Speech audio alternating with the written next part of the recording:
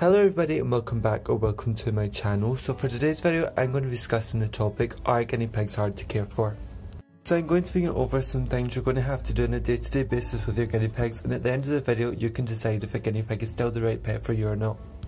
Looking after guinea pigs can be a lot harder than you might expect, and that's why a lot of the times people rehome their guinea pigs because they get them without knowing how hard they can actually be to look after. So let's go on with the video. The first thing you're going to have to do every day is make sure you give your guinea pigs fresh hay. Hay is such an important thing to a guinea pig's diet, and it should make up 80% of a guinea pig's diet. Guinea pigs need hay to keep their digestive system working smoothly, but they also need it to keep their teeth down. Without hay their teeth could overgrow and it could cause dental problems. Hay is also a good source of vitamin C, as guinea pigs actually can't make their own vitamin C, so you'll have to make sure they're getting it other ways, with their hay, with carrots and with their pellets and things like that. And your guinea pigs should have access to fresh hay 24/7. The next thing you're going to have to do every day is give your guinea pigs fresh vegetables. This can be lettuce, leafy greens, bell peppers, kale, carrots, and you can also give them fruits twice a week.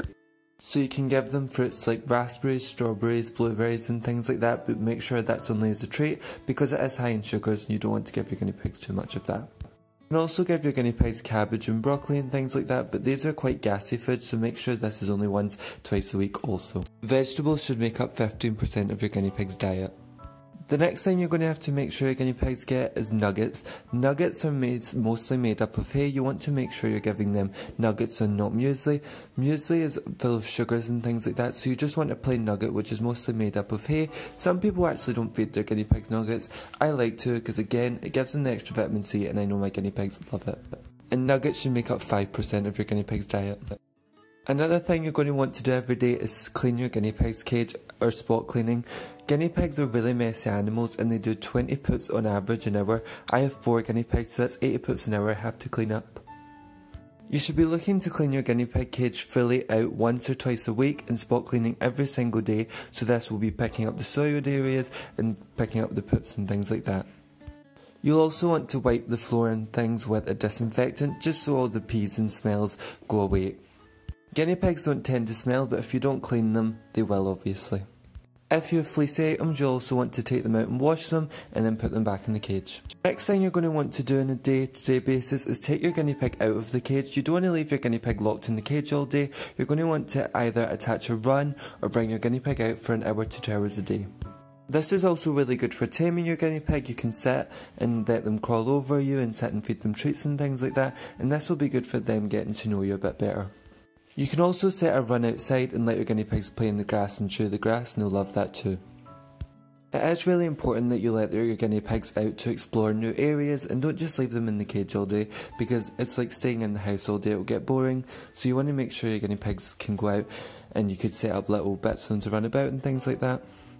Another thing you could do when you have your guinea pig out is hand feed them. This is also really good for taming, and they'll also love just eating the treats out your hand and the vegetables out your hand. Something I love to do is bring my guinea pigs up the house and just sit them on my lap and watch TV while they're sitting eating their vegetables, and they love that too. So something you don't have to do on a day-to-day basis, but you should be trying to do it once a week, is health check your guinea pig. So check their ears, eyes, mouth, nose, skin and fur, paws and things like that, just so you can spot any signs of early illnesses. Because guinea pigs are pretty prone to illnesses like ringworm and hay poke, so you want to try and spot them early and then you can treat them.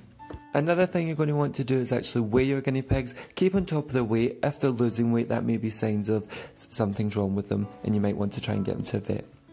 And that is it for the video. As you can see, guinea pigs can be kind of challenging to care for, but they're one of the most rewarding and amazing pets, and I really love looking after my guinea pigs. And I can't imagine life without them.